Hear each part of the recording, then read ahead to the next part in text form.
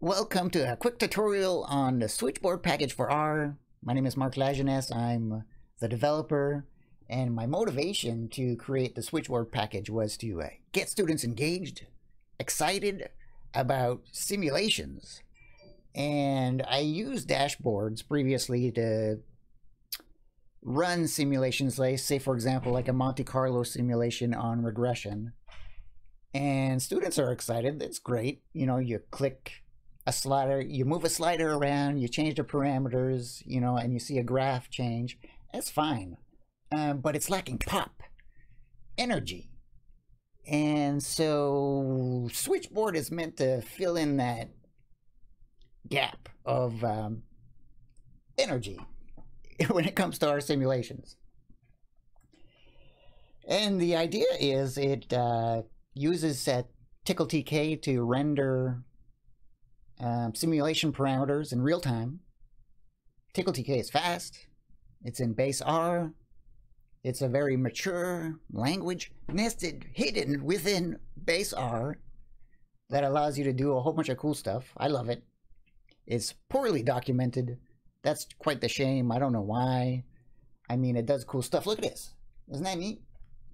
And so the idea is today we're going to create this quick interface right here for this goofy infinity shaped animation. Again, I want to emphasize this is a little window that switchboard creates, and you interact with the simulation as it's going. Now, a few things before starting. Who would be interested in using this?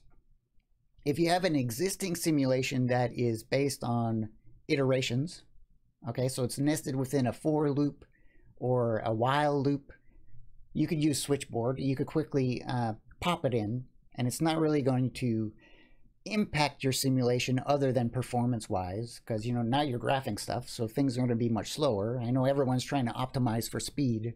If you're using this, you're not so much optimizing for speed anymore, but more for the dynamic stuff of being able to switch the parameters on your own terms.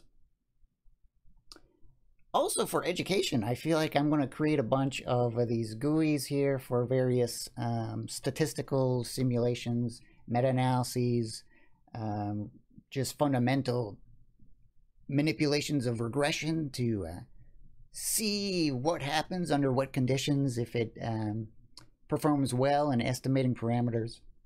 But today we're just going to keep things really simple. So let's just jump into it. Here is our studio. Switchboard, you could find it on GitHub or CRAN. You could install it like this. That's how I have it installed on this computer that I use to record stuff. But let's just jump into the interface. So again, like I said, the architecture of this is you plug it into a loop, and what happens is there's a little TickleTK window that pops up, and then you populate that window with various widgets, including, you know, switches or sliders, or what I call eavesdroppers, which are just like moving windows, time-lagged windows of the data that are being iterated upon in the loop. There's also injectors, which allow you to manipulate those parameters directly. That's kind of borrowed from hacker community injectors, eavesdroppers. They have various nefarious uses, but here, you know, I'm not doing anything really nefarious. It's just, you know, we are manipulating simulation parameters. I feel like it's a useful way to describe how we're actually manipulating those things. So the first goal here, I'm going to create a loop. Then I'm going to throw in a switchboard.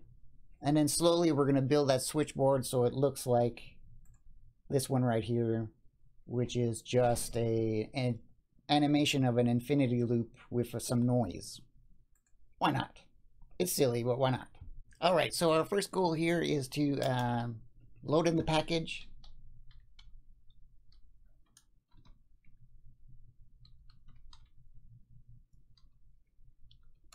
Create a loop. And in the loop, we're going to throw in a switchboard which animates these really silly, simple simulation parameters that animate a little infinity loop.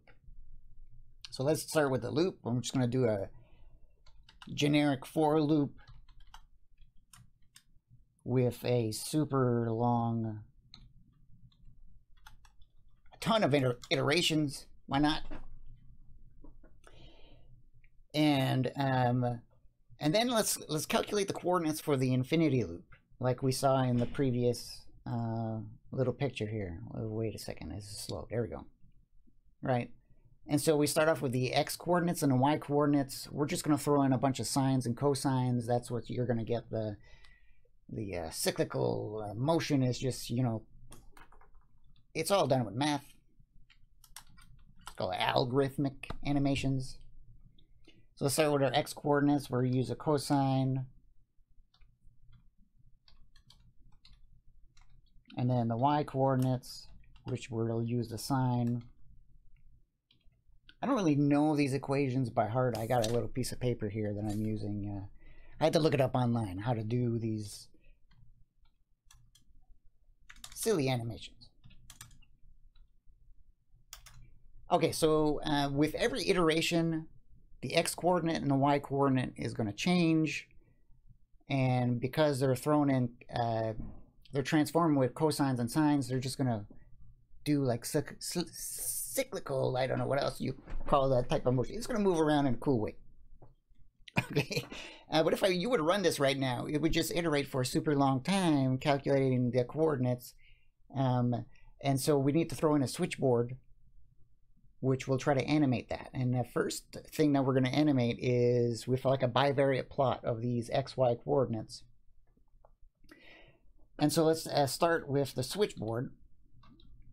And every little switchboard, dashboards, or whatever you want to call it, starts with the switchboard, and it just allows you to quickly modify really basic things of like the canvas that you're going to use to throw in a bunch of widgets. And I know beforehand that I need to slow down the animation so that we can see it, because TickleTK is fast. And so you need to kind of do these manipulations to have a cool visualization. So what we're going to do is not plot every single XY coordinate that gets calculated. We're going to skip a bunch to get the smoother infinity shape. And then I'm going to throw in a title. This is totally unnecessary. Of the switchboard. Okay, so if I would run this now, I'm not going to do it because nothing's going to show up. You're going to get this little blank window that's going to stay there until it's done looping. Super boring. Now the way you add widgets to that window is you pipe it in. And you throw in any number of widgets. Again, eavesdroppers, switches, sliders. We are going to use a two-dimensional bivariate eavesdropper, which is just a visualization of a bivariate plot that gets updated with every iteration.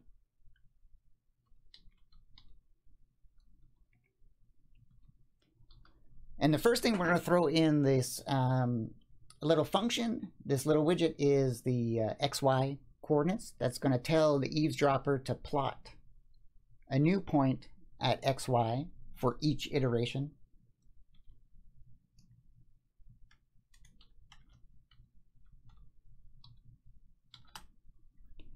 And then because it's plotting, we need a minimum and maximum value so that, you know, it stays within the plot.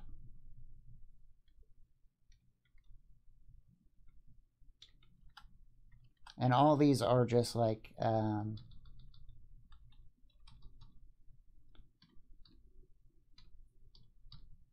vectors with two items, because we have it's a bivariate plot. You have your x and your y.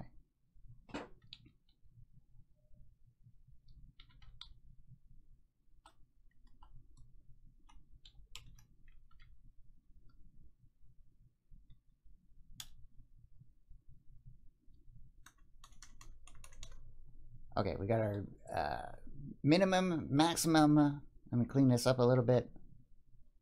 Then we want to, well, I guess I could run it right now. No, what I want is to, okay, with every switchboard outside of the loop, you want to be able to close the window. Now there's some other switchboard widgets that do this automatically, like the progress bars. But here we need to tell it that, hey, the simulation is over, please close all the windows, clean yourself up. If you've ever done a Tickle TK progress bar in R, it has the same structure. You have stuff inside the loop and stuff outside the loop to close the window. Okay, so if I run this, let me block this stuff out. If I run this, hopefully, if I coded it right, it's just going to throw up a window with a bivariate plot. And it's probably not going to look too good right now because the speed of which the iterations occur really dictate the animation. Tickle TK is fast, and so you got to kind of throttle it sometimes to get the visualization you want. All right, there we go. So there's the infinity loop. I guess it looks not too bad. I mean, it's long. It's not quite the same as what I got here. And so let's tinker it a little bit more to get that. And I think all I need to do is just modify the delay in which the little points are deleted. And for that, you use the forget parameter. And we're not going to change it too much. And normally things are deleted within 400 milliseconds. And now we're just going to delete them quicker. All right, there's two other things I want to do to the eavesdropper, and that's add a little switch to it to turn it on and off, kind of like I had it at the beginning of the video.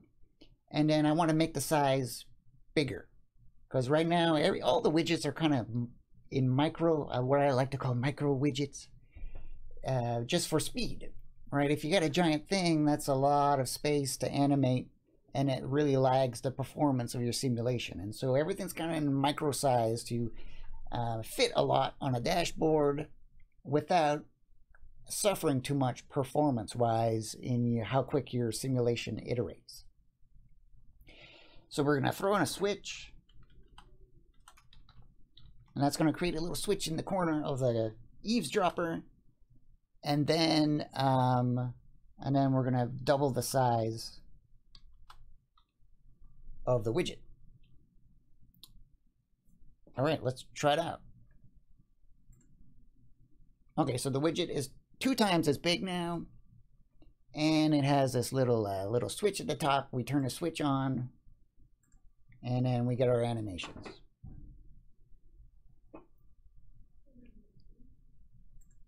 All right, well, you could finish doing a simulation if that's all you wanted to do a bivariate plot, but we want to be able to tinker with the parameters of the bivariate plot. And so now I'm going to throw in a little switches that's going to turn on and off noise with the plotting of the XY variables, right? So we want to throw in some noise in there. So first we're going to create 2 conditionals.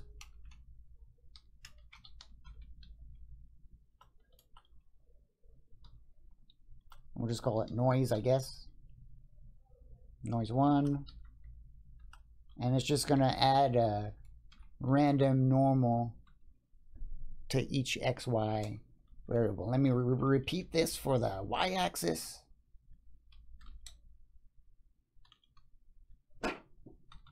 Okay, and then we need to initialize these switches outside of the loop.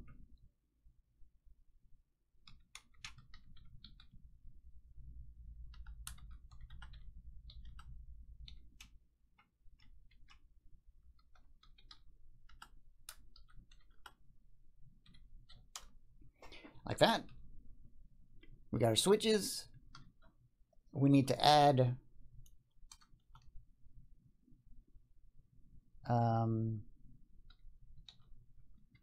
these random normals to our coordinates.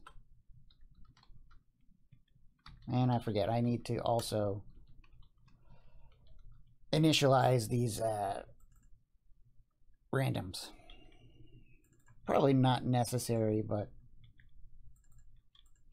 since you don't want it to add noise when it's not on, right? That's how you kind of go about it. There's many other ways you could go about it, but this is the quickest way to just add noise to the XY variables. So next thing we've got to do is to put the switches onto the dashboard.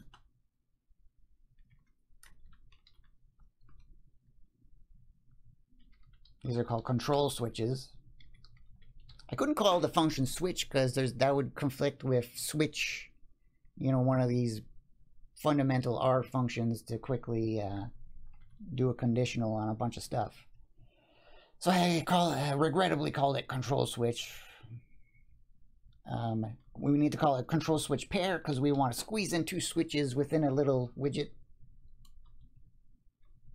And then we need to give the names of the two things that it's going to manipulate.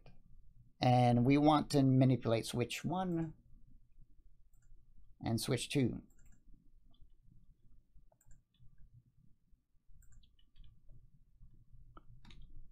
Switch 1 and switch 2, and I think that's it.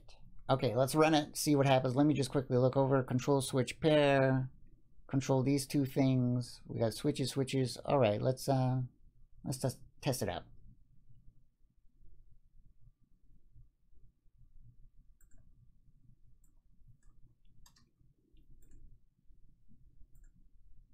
There we go. All right, so now there's two switches on here. Let's turn on our graph. Let's add some noise. Oh no! Well, I messed that up. It's certainly adding noise, but it's adding way too much noise. We need to control that. I mean, that kind of looks all right too. Let's turn it off, right? But it's adding way too much noise, so we need to cut down some of that noise. I'm just going to divide it by 10. And that should be enough to stop everything. All right, let's run this and see what happens. Okay, so let's turn on our switch here. There we go. That's a regular kind of amount of noise, appropriate amount of noise. All right, it's looking good. Okay, let's move on. Finish it up. Now in the other window, you know, I throw in this another eavesdropper that just displays the noise, and when you switch it on, you can see, oh, there's now noise added to the plot. So the next step is just to quickly add that secondary eavesdropper, and then clean it up. Clean up the switchboard a little bit to make things look nice in a better order. All right, so we are going to pipe in another eavesdropper. This one is just going to be a univariate one. And we want to track just one of the noise generating variables. We'll give it a little label called noise. And then again, we have to, because it's a plot, you got to provide the boundaries for which things are animated.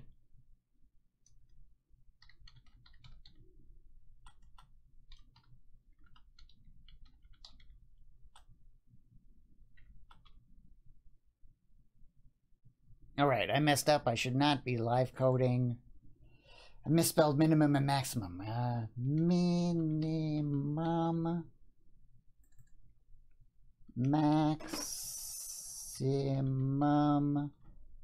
and just be more explicit here with the eavesdrop Pay attention to the noise. I want to see the noise.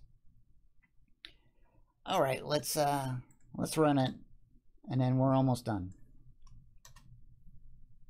Okay, there we go. You can't quite see here, but let's turn on our window. Turn on some noise. There we go. And the noise is broad. The noise is not corrected in the eavesdropper because I divided it by 10 on the x-axis. So I could fix that to be more representative of what's actually being plotted. There we go. Okay, the last thing we need to do is to reorganize these items on the switchboard. Right now they're just like stacked up on a line, but you could organize many widgets in a grid-like organization. And so we're going to quickly position these things in a grid so it just looks good. And I think the way I had it in here was we got our switch in this, and then the eavesdropper underneath, and then the big version of the bivariate eavesdropper next to it. So now we need to just tell switchboard where to place the widgets, and then we're done. I'm just going to make some room here for stuff. Okay, so we want to first move our position of the eavesdropper, and we call it place on grid.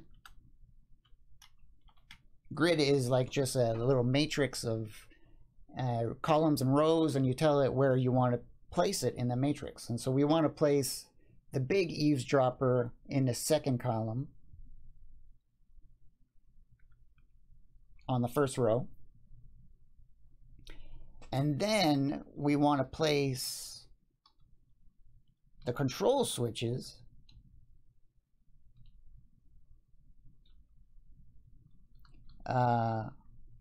in the first position of the grid at the first column, first row.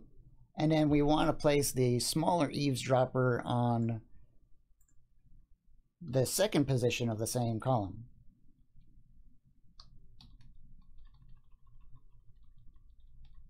So column 1, row 2. And this should result in our final. Woo, I messed it up. I got all those numbers backwards. Okay, so we want the eavesdropper to be on the first row, second column. We want the small eavesdropper to be on first row, second column, and then 1, 1. Okay. I mean, I should not live code. I'm sorry, friends. Oh, now the eavesdropper is inside the big one. Whew, this is a rough day. Okay, I'm not going to re-record this. I'm going to keep going. Okay, eavesdropper. The big eavesdropper is in the good spot. The control switch is in the good spot. And this, there we go. This should be it. This is the winner. This is the winner.